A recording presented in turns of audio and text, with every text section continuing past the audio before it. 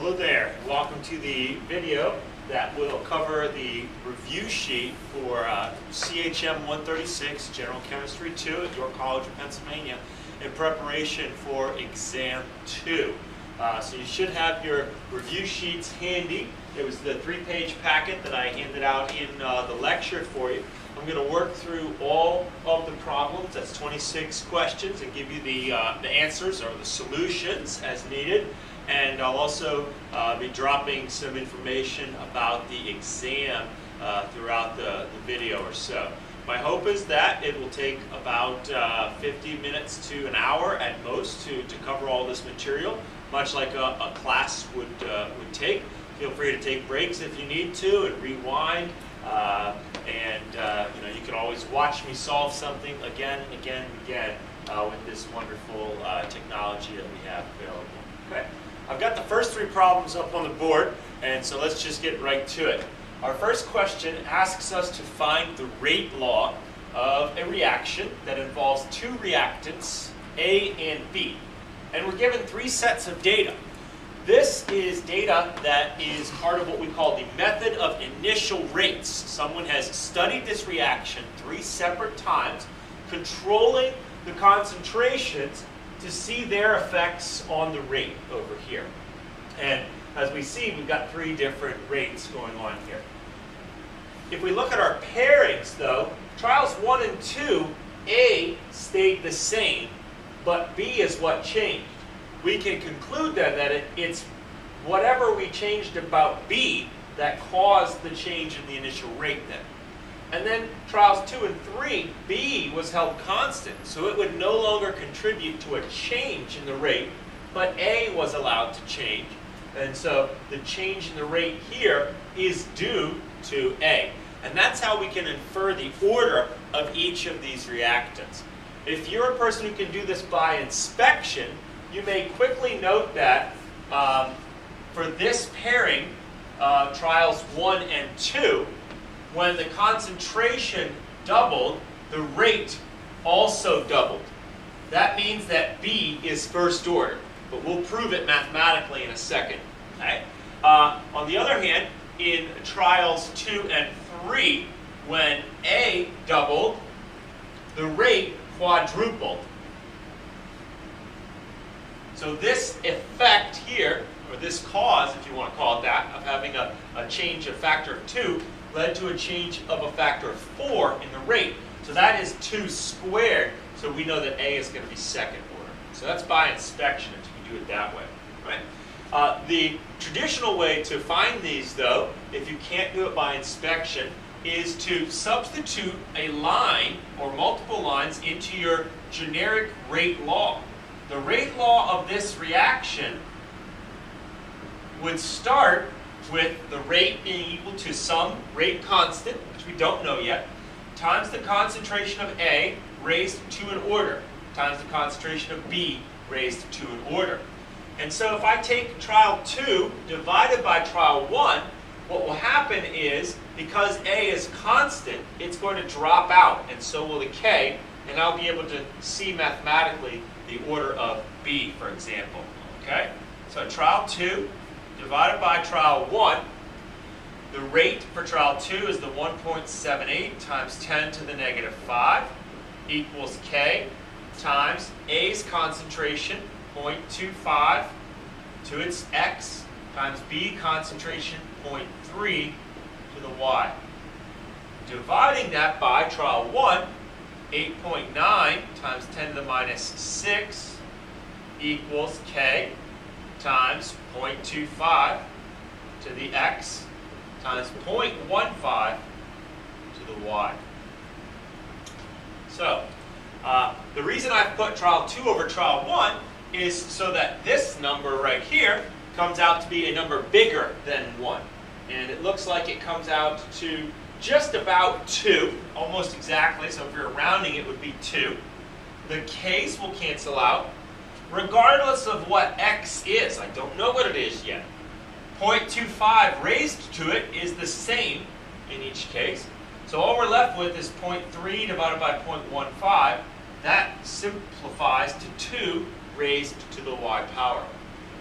It's been a while since I posed you questions like this, but if you read this sentence in English, it's a question saying 2 is 2 raised to what power? That power, of course, is 1. And so this is the order of B. We've just proven what I said by the method of inspection up here earlier. Now we got to do this over for trials 2 and 3. Trial 3 has the larger rate, so I'll put it in the numerator and divide by trial 2. So now 7.12 times 10 to the negative 5 equals K times concentration of A, 0.5 to the X, concentration of B, 0.3 to the Y. Divided by 1.78 times 10 to the negative 5 equals K times 0.25 to the X and 0.3 to the Y. This time, because we held B constant for these two trials, the B drops out. Okay, the K's again drop out. This is really, really close to 4, rounding it to a whole number, and we get 2 to the X power. Now our question is 4 is 2 raised to what power? So you think about the powers of 2. It's the second power of 2, or the square, that gives you, that makes that statement true. So A, because X represents the order of A, is second order. To complete the rate law, we need to come up with the rate constant. So we could try this for any one of our trials. It wouldn't really matter. So for trial 1, we would plug in 8.90 times 10 to the minus 6. Now that's molar per second. Those are the units of rate. Equals K times the concentration of A, 0.25, squared now, times the concentration of B, 0.15. Now each of these are molarity, molarity. So this gets molarity squared, and when you divide these numbers over to the left side, you end up with 9.47 times 10 to the minus 4. And the units, because you're going to have molarity cubed total from this being squared and that, canceling out, you get 1 over molarity squared seconds. So now you finish it all off, put all your pieces together. The rate law for this reaction, its rate will equal 9.47 times 10 to the minus 4, 1 over molar squared seconds, times the concentration of A squared times the concentration of B raised to the first power. Now, any other trial you try in the future, if you know your concentrations of A and B, you would plug those specific numbers in here to these placeholders, and that would tell you how fast that reaction is going to go. All right, our second question asks us to identify the units of the rate constant given this rate law. It's a slightly different way to see a rate law. The trick here is recognizing that because this is a reaction, A going to B, this delta B over delta T, that would be the rate of this reaction. Okay, this is the way we express the average rate of the reaction. So we're saying the rate of this reaction is equal to K times A, and it's not written up here, but that means this is a first order reaction. So what are the units of a first order reaction's rate constant is what this question is really asking. Well, rate units are always molarity per time. Concentration's always molarity. That means that the K must provide the 1 over time. So the units of K are 1 over seconds for a first order reaction. That's all you need to do there. Okay. Our third question says we have a reaction that is first order, and we're told it has a half-life of 2.36 hours. If the initial concentration is 0.52 molar, what is the concentration of the reactant after 752 seconds? All right. To solve this problem, I'm going to leave a little bit of space here first. To solve this problem, because it's a first order reaction, we'll use ln of, I'll just use a generic X as my reactant here equals ln of the initial concentration minus kT. I am told how much time we're interested in here. I'm also given the initial concentration. What I'm lacking is the rate constant. So that rate constant is going to come from this half-life information that we have. So we have an equation that tells us that the half-life of a first-order reaction is ln of 2 divided by the rate constant. Therefore, the rate constant is the ln of 2 divided by the half-life. So when I take ln of 2 divided by, now I'm going to convert this 2.36 hours into seconds. I'm doing that now, just so you know, you don't have to, but I'm doing it now because later on my time is also in seconds. So somewhere a conversion's got to be done. So I'm just going to do it at this position rather than converting seconds to hours later on. Okay. It would be the same answer either way. So the ln of 2 divided by the half-life in seconds gives us a K of 8.15 times 10 to the negative 5. That's 1 over seconds as its units there. I can now bring that number down here and solve for my concentration. So we would have the ln of our initial concentration, 0.52, minus 8.15 times 10 to the negative 5, 1 over seconds, times the 752 seconds.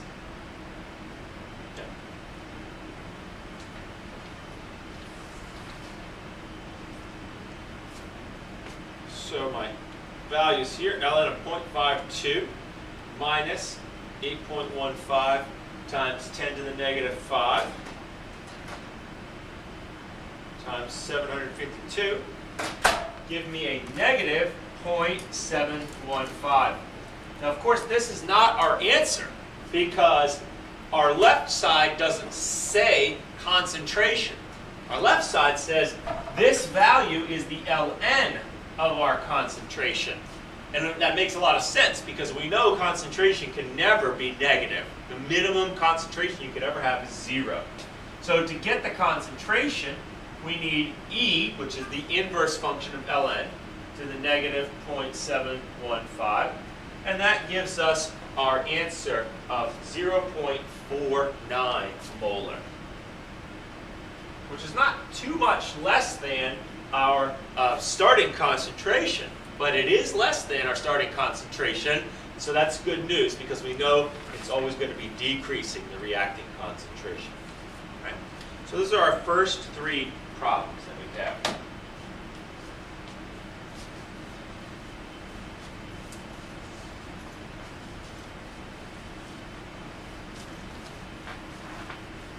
Our next couple of questions continue with the kinetics information.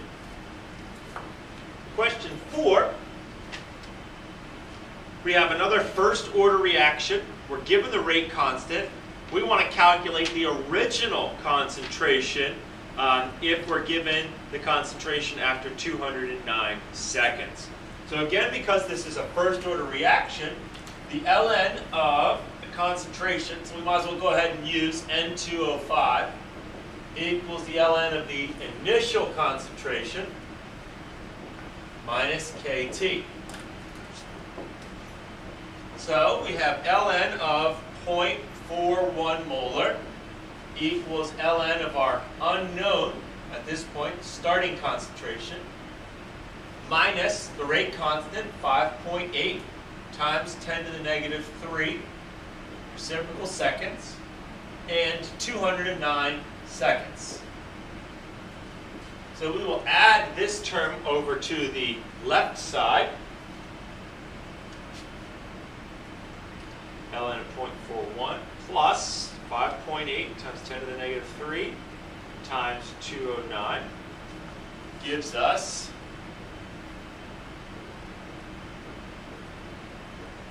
0.321. Again, we're not done just yet. Is read that says that's the ln of the initial concentration, So the initial concentration would be E raised to the 0.321, or 1.38 or 1.4 molar. Okay, and the only real hint that you get is it does need to be greater than the value that you have in this case. So that's another hint that the 0.32 is wrong, because 0.41 is how much was left after 209 seconds. So this question asked how much did you start with, so obviously you had to start with more than 0.41 molar. Our fifth question moves on to a second order reaction. So we have a different integrated rate law that governs the behavior of second order reactions.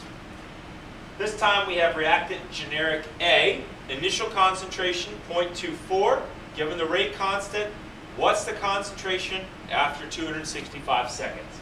So for a second order reaction, this is number 5 that I'm working on now, 1 over the concentration of A equals 1 over the initial concentration of A plus KT.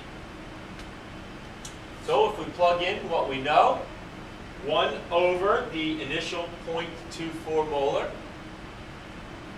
plus K, 5.5 times 10 to the minus 3. It says reciprocal molar, reciprocal second, so 1 over molar and second, times 265 seconds.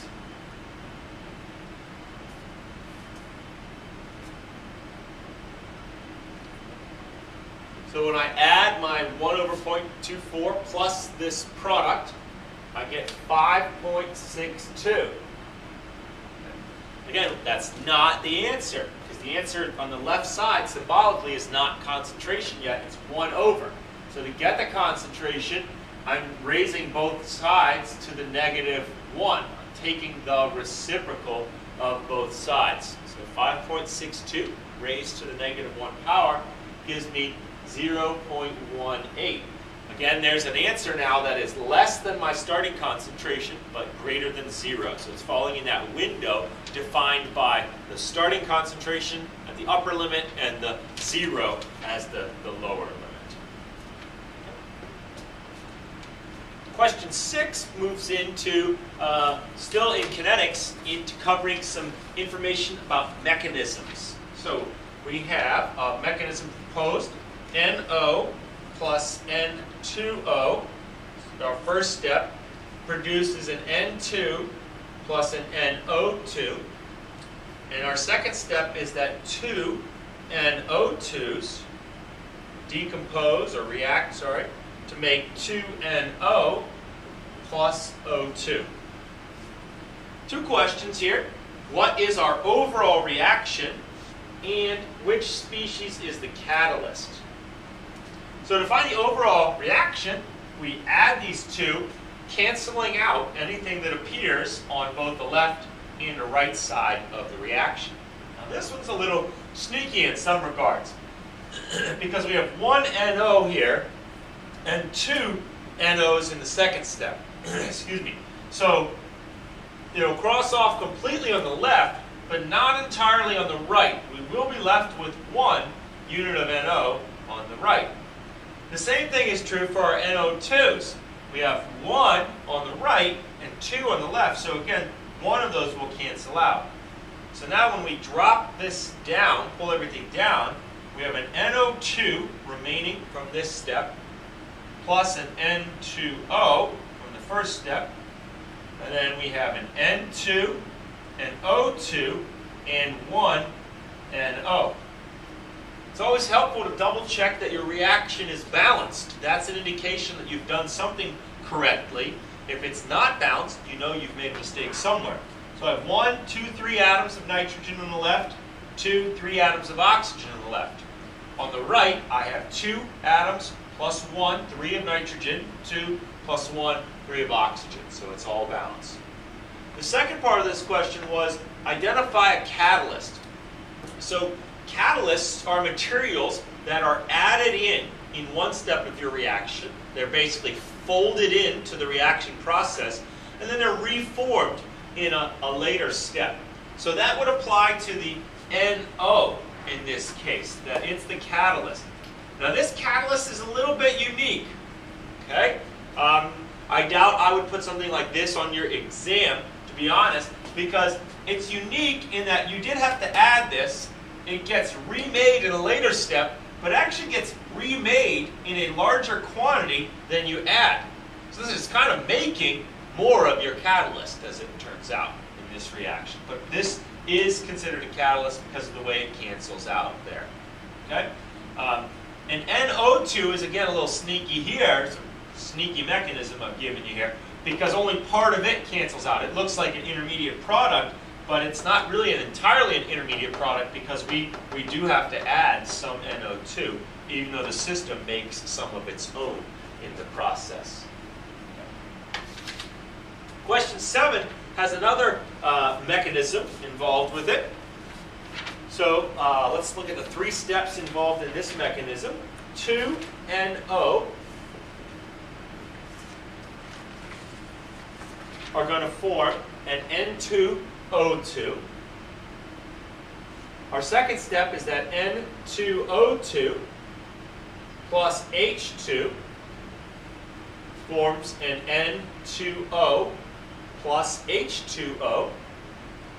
And our third step is that an N2O plus another H2 forms an N2 plus an H2O. The questions associated with this mechanism are, if the first step is the slowest, what can you conclude about the order of the overall reaction? I'll answer that one second, actually. And then the second question is, identify any intermediates. So the intermediates would be the things that cancel out. But we actually don't have to write the overall reaction to do that. We can just look at what cancels out. Clearly this N2O2 from the first step cancels out. It's an intermediate. It is formed in step 1 and then eliminated as a reactant in step 2. And N2O also falls into that category, formed in step 2, eliminated in step 3 as a reactant. So those are your 2 intermediate products, the 2 that we've crossed out. If you balance this, if you want to come up with what the overall reaction is, looks like 2NO plus 2H2 forms N2 plus 2H2O. Double check that it's balanced. 2 nitrogens, 2 nitrogens. 2 oxygens, 2 oxygens, 4 hydrogens, 4 hydrogens. It is a balanced equation. Now let's talk about the kinetics. Because mechanisms are where we really learn about the rate laws of a reaction. So each of these steps has its own rate law.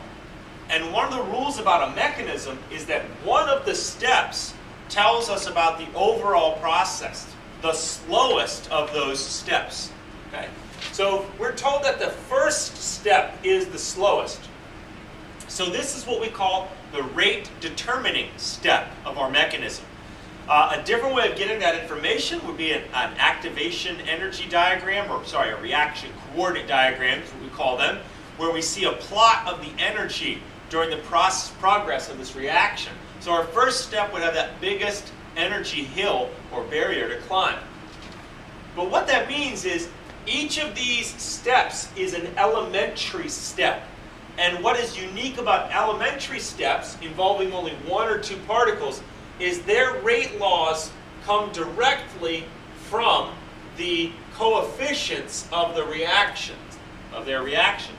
So for this first step, I know the rate law is second order with respect to the NO because its coefficient is 2. So, and this is also the rate governing step for the entire process. So that's going to propagate, telling me that the overall reaction down here is second order with respect to the nitrogen monoxide. Okay?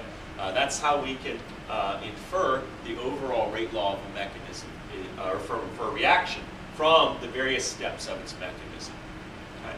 And then these hydrogens get added later on in very fast steps. So they're not going to be in any way impacting the rate of the reaction.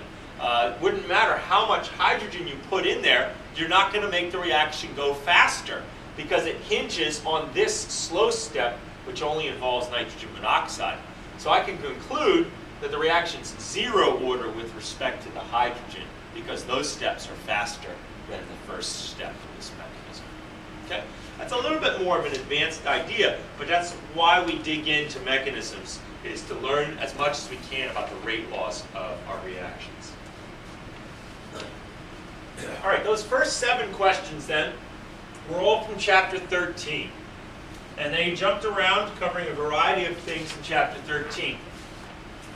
On the exam, I want to let you know that chapter 13 accounts for 8 of the 20 multiple choice questions that I've put on the exam. So it'll begin with 20 multiple choice questions, 8 of which come from chapter 13. And they cover a variety of topics in chapter 13. Things from that chapter that lend themselves to quick multiple choice questions would be if you just see a rate law saying what's the order of a particular reactant, okay, or the overall order of the reaction. If you see a rate law, what are the units of the rate constant for that rate law? So you're trying to, again, figure out what the order is. So if we saw rate equals KNO squared, the multiple choice question might be, what are the units of K for this reaction? You saw it was second order, that tells you the units need to be 1 over molarity and seconds. That's the type of question that I'm interested in, all right? And so they should be pretty straightforward questions about what's going on with rate laws in chapter 13, okay? There will also be 3 problems from chapter 13 on the exam where you'll show your work and be able to earn partial credit on those problems. Each of the multiple choice questions, by the way, is worth 2 points total. So that's 40 points for all 20 multiple choice questions. Okay? The problems are going to be 6 or 7 points on average on the exam.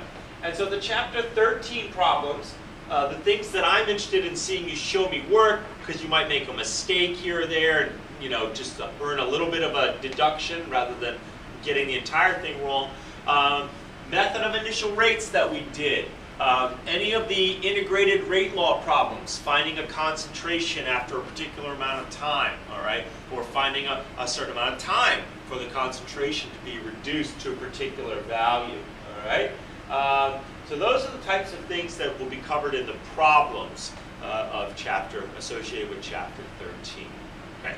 Any questions about mechanisms would probably be more related to the multiple choice questions as I think back about those. Okay. All right, let's move on the review sheet to the questions that relate to chapter 14. So picking up with question number 8. Question 8 asks us to write the equilibrium constant, Kc, so that's concentration based, for this reaction. Copper, 2+ ions, plus 4 ammonia, NH